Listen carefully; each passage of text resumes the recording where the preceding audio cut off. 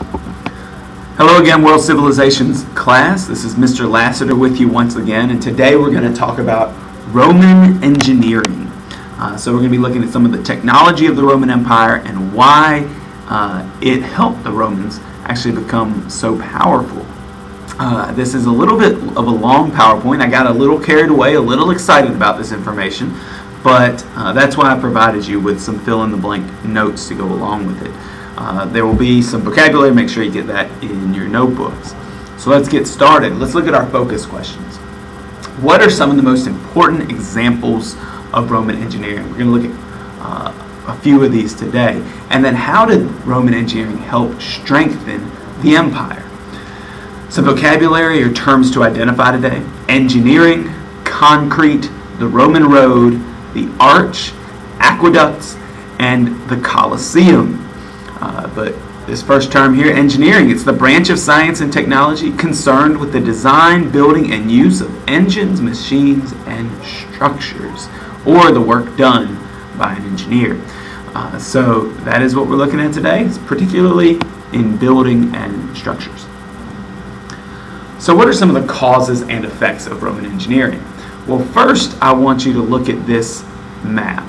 The Roman Empire at its height, about 200 CE, had come into contact with people of Asia, Egypt, Carthage, Spain, Gaul, Greece, and even Britain. So over the Roman Empire's existence, it can pull the best technology from around the Mediterranean world. And they're going to bring that back to Rome and utilize it themselves. But their engineering feats also give the Romans many advantages. For example, the building of roads helps troops move more quickly throughout the empire. So the Romans are going to invest heavily in road building. Another cause of this was a long peacetime period, what we call the Pax Romana. And this was an extended period of peace and prosperity in the Roman Empire. It saw the expansion of trade, communication, and of course many of our engineering feats. And we see building projects expand in this time. So Rome expanding, coming into contact with people, it's going to cause kind of this revolution in engineering, but then that also spurs on even more growth of the empire. That's an important thing to get today. Let's go ahead and start looking at some of our examples of Roman engineering. We're going to look at 5 today: concrete, roads, the arch, aqueducts, and the Colosseum. And over to the right, you can see the Pantheon, one of the best, the most important or most famous buildings in Rome. And it is a good example of concrete construction in Rome. So let's talk about concrete. The Romans invented an improved version of concrete. It included volcanic ash, lime, mortar, sand, and stones. Basically, they figured out a way to get these materials to react and form a much stronger and waterproof form of concrete. And it can be molded into any shape. And for this reason, you didn't necessarily need skilled workers who could work stone and make sure they fit together exactly right. Instead, anybody could pour concrete. This gave Rome advantages in building. For example, stronger buildings, roads, and because it was waterproof, they could build bridges like the one you see to your right, which is a Roman bridge which was built in Spain. As you can see, some of these bridges are still standing. Some have been rebuilt over and over again. That brings us to our second, probably my favorite of all these topics, Roman roads. Romans built approximately 50,000 miles of roads in their empire. And many of these roads you can still see today. And in fact, some are still in use. For example, the road at the bottom right, also known as the Appian Way in Italy. It connected Rome to southern Italy. Many of these roads were in use for, it should say, over 1,000 years, not 100 years. They were in use for over 1,000 years and are still around, of course, 2,000 years later. Roads provided many advantages. For example, military advantages. These roads were built straight so that they could be fast for moving troops. You can see actually 3 of these pictures, you don't even see a bend in the road. It improved trade, which of course brings money to the empire. It improved communication, which helped the Roman Empire keep power. If they can send messages between cities or outposts, then certainly they would have an advantage over any enemies. And of course, we see new cities spring up along roads, which are hubs for trade and also strongholds of Roman power. And these roads were built all over the Roman Empire. You can see that they were built in Africa in the top left. This is a road in France. Notice the ruts in the road from the use of thousands of years. Those are from rolling carts. You see a road here in Great Britain in the bottom left, and a Roman road, of course, in Italy.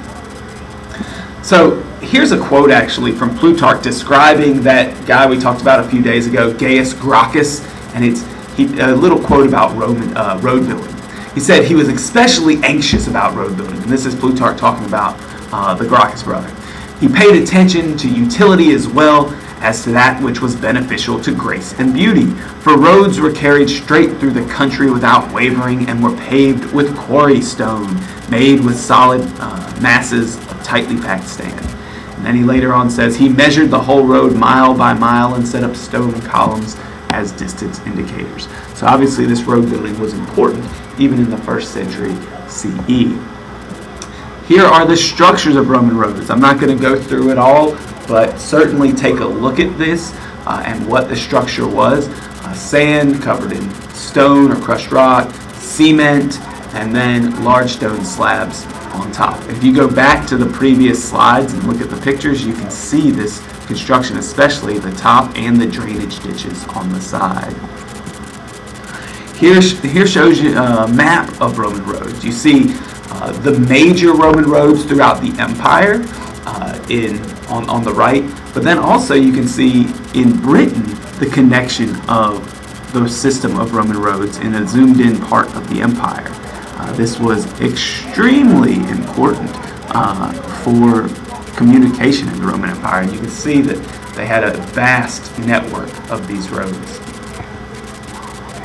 And then we hear this quote, all roads lead to Rome. Well, in a way that was correct, because anywhere in the empire you could take a road that would eventually get you back to Rome. And so this is just a map kind of showing this, all the roads leading from all around Italy to Rome. Well, that's enough of roads. Let's move to the next, the arch. As we say, Rome didn't invent the arch, but it is widely used in their architecture. And arches have two major benefits. First of all, they are very strong. Second of all, they require less building material. Let's say we're using the arch in the building of a bridge, where you don't need to fill in the entire underneath the bridge with concrete or stone. Instead, you can use the arch to bridge wide gaps. We see this arch being used in aqueducts, bridges, buildings, and of course later the Colosseum. Here you see a decorative arch, but of course they had more utility than just decoration. As we say, Rome doesn't make a lot of the products you buy. They make a lot of the products you buy better. And so you see here the construction of the Roman arch. Pause to look at it if you need. But they were built around wooden support frames. And once the keystone was laid and distributed weight evenly to each side of the arch, when they stacked things on top of it, they would then remove the wooden frame and the arch remained. Here are some examples of arches in Roman architecture. The Colosseum on the left, the Forum in the middle, and an aqueduct on the right. So let's talk about these aqueducts. They were artificial channels for transporting water, typically in the form of a bridge supported by tall columns across a valley. Now, not all aqueducts look like this. 80% of Roman aqueducts were actually underground. And the aqueduct systems of the Roman Empire were built over several centuries. They carried running water, sometimes from over 50 miles away. And the water usually went to one of three places: the houses of the rich, public baths for sanitation purposes, and public drinking fountains. 11 aqueducts actually supplied just the city of Rome. Rome got more water per day, about 200 million gallons, more than New York City could handle in 1985. And we're talking about, that's in Rome in about the year 200. So certainly they prized their water. Benefits of the aqueducts, of course, clean and sanitary, and it allowed for larger populations in cities. In fact, Frontius, a Roman general and governor of Britain, who had been water commissioner for the city of Rome, said this about aqueducts. All the aqueducts reach the city at different elevations.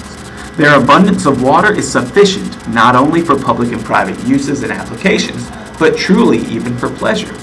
And then he went out on a limb and said, compare these aqueducts with such numerous and indispensable structures carrying so much water with the idle pyramids or the useless but famous works of the Greeks.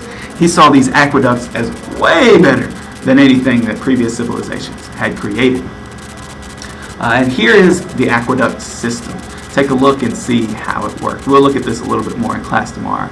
But basically, over a long mileage, you had a gradual slope, and these aqueducts would carry water down the slope. It might be just a few inches every about 100 yards, but they would carry this water from a long ways out because they did not have any pumps. They had to use gravity. Here's another one, another picture comparing Roman and modern aqueducts. So you can see, since there was not a pumping station or a treatment plant, how the Romans brought water to their cities. Here is a map of aqueducts in Rome. As I said, Rome was supplied by 11 different aqueducts.